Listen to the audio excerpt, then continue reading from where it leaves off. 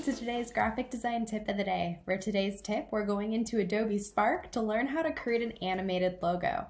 Now before we use Adobe Spark, I just want to make sure it's clear that you can use Adobe Illustrator or any other free vector drawing program to draw something first to customize any design that you're going to be creating in Adobe Spark. They do have a lot of great templates and items that you can use to create your logo, but if you want it to truly be original, then you can always create a graphic first. So you can see here in Gravit Designer, which is a free program for vector drawing, I have an image here.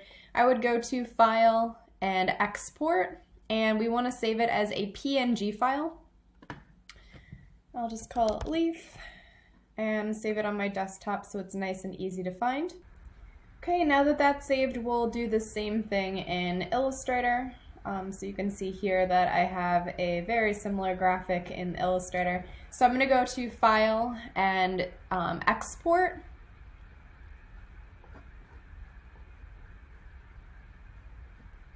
And Export as. And same thing, I want to save it as a PNG. The reason why I'm using a PNG is so that it has no background. I'll call this one Leaf Graphic just because it's a little bit different, and save it on my desktop so it's easy to grab later. Make sure that if it does ask you that you do want your background to be transparent. Now going to Adobe Spark, this is the first thing that you're going to see when you go to the website. We want to go with the free starter plan, so click on Get Started. And when you get into Adobe Spark, if you haven't already logged into your account, you're going to have to log in or create an account. You can see that there's a lot of options here as far as different posts and templates that we're going to be able to choose from, as well as your automatic saves of any project that you've recently created will go right down here. You can also click up at the top left-hand corner the little plus icon, and it's going to tell you all the different items that you can choose from as templates, or click View All, which is going to give you even more. And you can see as you scroll down all these wonderful templates to use. For our example today, we're going to create a logo, so I'm going to type in the keyword of logo. And I also want my logo this time to be animated. So to see some pre-animated logos to kind of start with as a template, I'm going to choose that sub option of animated. Now please be careful when you get to the screen. Any of these that have the yellow tab are premium. So unless you're paying for that premium account or you want to purchase one of these individually, make sure that you're choosing an option here that doesn't have that little yellow badge. You can hover over any of these templates and it's going to show you the animation that's already installed in it. Of course, you can customize and edit these however you choose to, but just to get an idea of some ideas of what you could possibly do with your graphic. So I'm going to go ahead and start with this one here and create from this template below. Give it a second to load.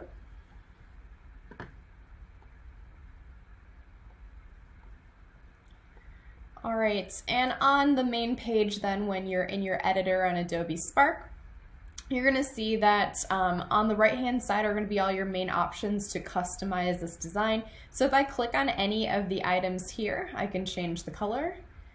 It gives you that template that came with it, but you can customize it, you can go to more, and anytime that you use a color, it's going to save it here as well. You can change the opacity if you want it to show through to the background.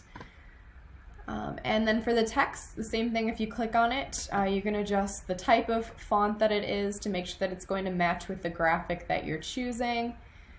You can change your alignment of it to make sure it's aligned with whatever's already in your design or what you're adding to it.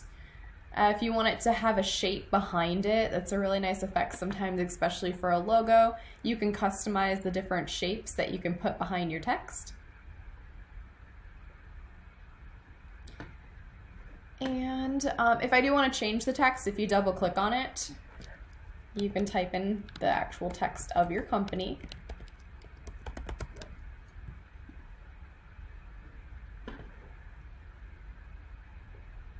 And if you do need to adjust your spacing, like for example, this is way too close together for my line spacing, you can adjust that. You can also adjust your kerning or letter spacing here if you need your letters to spread out in your design. Biggest thing is make sure if you're using a font that has serifs, so meaning those feet and tails at the edges of your letters, that they don't end up touching. If they do, it's going to be really hard to read. If you're using a sans serif font, it's definitely way easier to have it readable, but make sure that no letters actually touch either. So you can adjust that right here.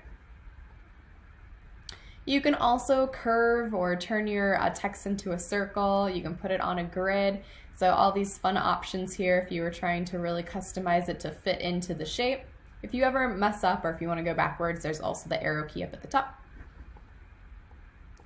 And I don't need that by that's here, so I'm just going to go ahead and click on it. And if you hit delete or backspace on your computer, you can remove anything that's in that design that you don't need.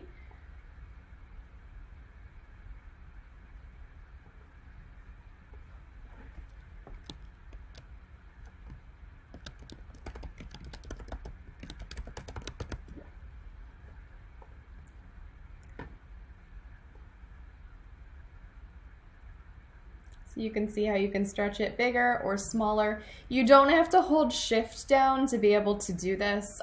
That's important. If you hold shift, you'll distort anything that you're trying to grab.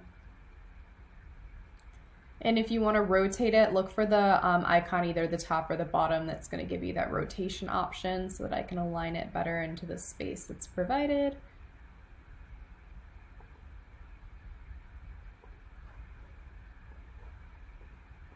And if you want to change the size of the font, it's going to be up here towards the top. Or again, if you decide that you don't want it, you can always hit delete or backspace on your keyboard. So that's the basics of text and just changing the colors of what already exists in your design. Now in our case, I already made something that I wanted to add in as part of my graphic here. So if I have something on the left-hand side, if I go to Photos, I can upload my own photo and find my leaf graphic. And here it is in the space now, so I can decide if I want that circle or not.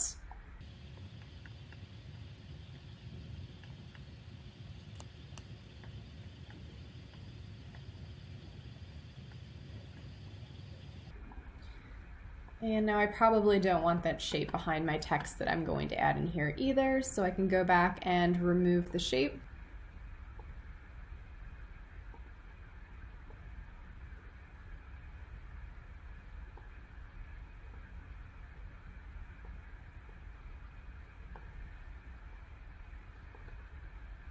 And I really want my text to be two different types of fonts. So I'm going to choose one for my starting text. And you can see that as you move items around in Adobe Spark, it's going to give your guidelines to tell you when it's centered. So I can see that line was exactly centered with my shape here. The other option too, if you don't see those or if you're not quite sure, you can hold shift and click on multiple items at the same time. And it will give you those alignment options in the top right hand corner. So if I want to double check that they're all horizontally aligned, I can click on that and it'll align all the shapes there for me automatically.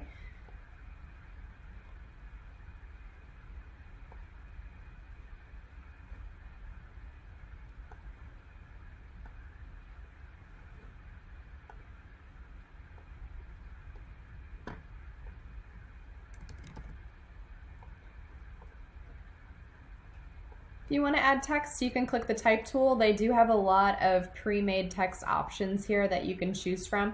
Just by clicking on them, it's going to add it automatically to your scene so you can see a preview of it if you're interested in using any of that. Or if you just want to add your own text, you can click add your own text and it'll add that to your space as well. It's always nice to align your text with something else that's already in the space. So you can see that I'm going to stretch this so that it aligns exactly with my Kristi that is above it here. And I'll make this just a little bit different of a value so that it matches with the design above.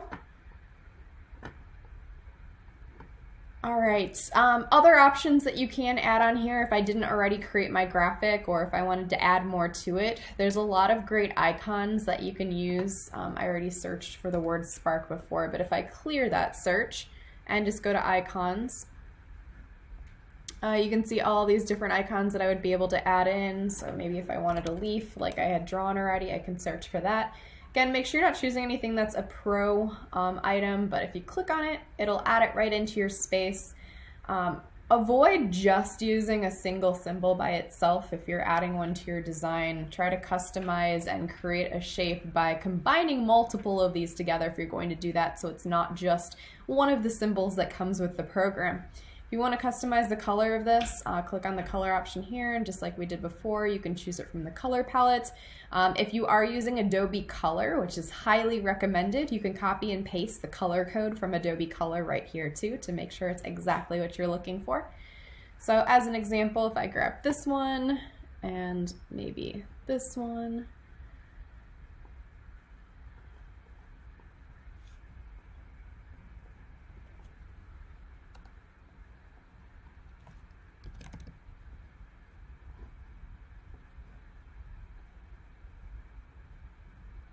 you can start to play around with the overlap. If you do want to change the order of these as you're stacking them to recreate the symbol that you want, your layer order is right here. So maybe this one in the back, I want it to be in front, so I can click all the way at the top, the move to top option, and I can adjust where that's going to sit with the other ones.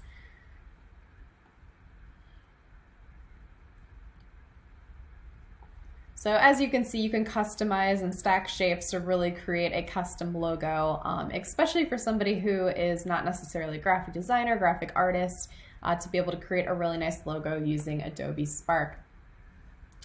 There's also design assets, so more than just the icon where those are just solid filled shapes. These have a lot more. There's also some animated ones that you can choose. Again, just be careful of the premium options here, but here's an element example. So a little bit more texture and pizzazz than just the icons have. You can use those to create your logo as well. Backgrounds, we really don't want a background for a logo because the logo is meant to go on whatever background it's going to be published on, but in future projects, this might be a great option to use. As far as logos go, if you were making something for a specific company and you were always using that company's logo, you can upload your logo here so that anything that you open in your Spark account is going to automatically have that logo that you can grab and add right into your product.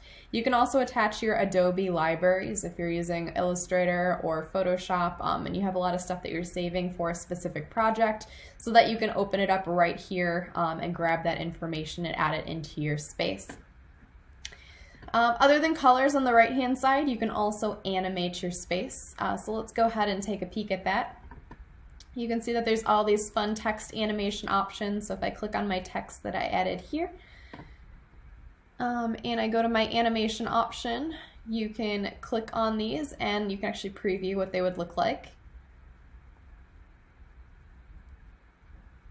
So depending on what you're going for with your text animation, there's some fun things here. Color shuffle will do it to the entire space instead of just the text.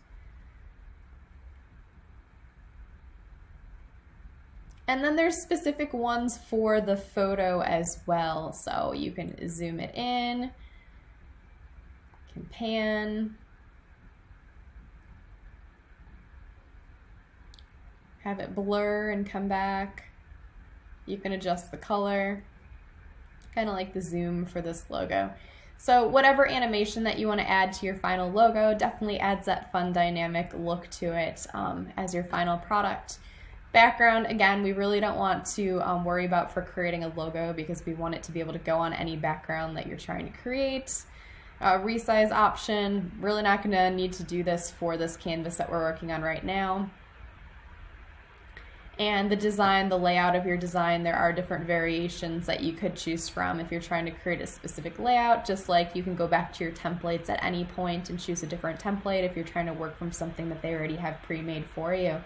When you are completely done with your logo that you have created, if you go up to the download option at the top of the screen, The one to actually see the movement of your logo is going to be the MP4 video. That is going to be the one that you'll see it moving. But if you wanted to put this on something as just a regular static image, you can save it as either JPEG, which will have a background, or a PNG, which is going to allow you to save it as a transparent image. Maybe you're putting it on a website or printing it on top of another image. That would be a good option to make sure that it has no background attached to it. So for my example, I'm going to download that MP4 file.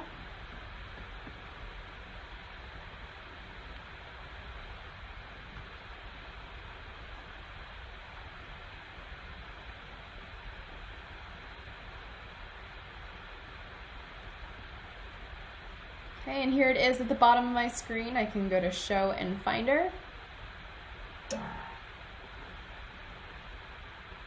And if you open that up, you should be able to play your animation. You can add it on to whatever you are creating then to have an actual playing animation for your logo. I hope you enjoyed today's graphic design tip of the day.